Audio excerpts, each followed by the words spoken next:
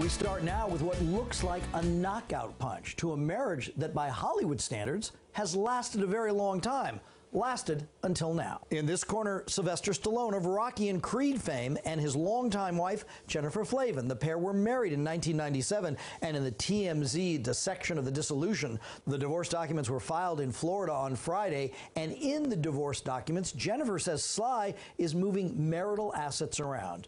The pair share 3 adult daughters. Now, can you be in a happy relationship and still be in love with a big screen star? Many film fans are madly in love with Jason Momoa, and they're not alone. Consider the case of Kristen Bell and her husband Dax Shepard, a high-profile couple that often talks about their relationships, their marriage. I wonder if they'll be talking about this when Kristen meets Jason Momoa live and in person on James Corden's couch.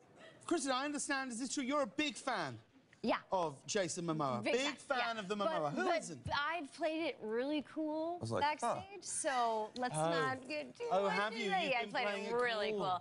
Like, I definitely, don't think he knows that we were him and Khaleesi for Halloween a bunch of years in a row, or that we definitely went to the season 6 premiere, my husband and I, in tank tops that said Stark in the streets, Wildling in the sheets, covered in Baratheon tattoos from Etsy. So I don't think he knows that, so don't tell him. Okay. Corden also asked Jason about recovering from his hernia operation. Jason starts talking about his body, and Kristen is visibly affected. Now, what about a new series on Hulu? Here's an idea. The show is from the co-creator of Modern Family.